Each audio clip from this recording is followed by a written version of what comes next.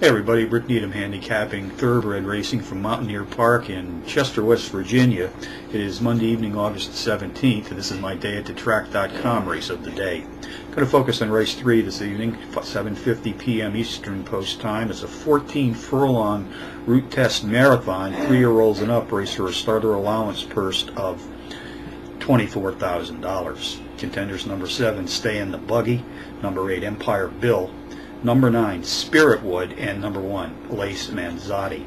Number 7, Stay in the Buggy, has produced power runs in each of his last 3 outings, including a power run win in his last time out.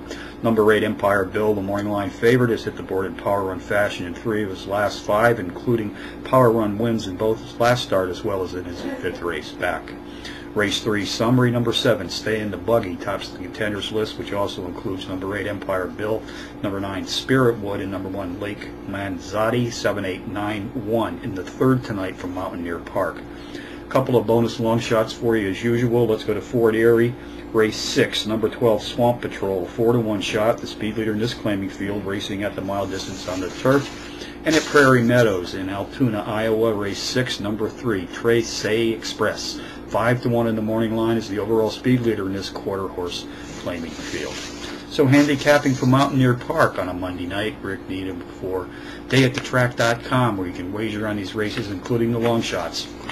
Reminding you as always to please bet with your head, not over it.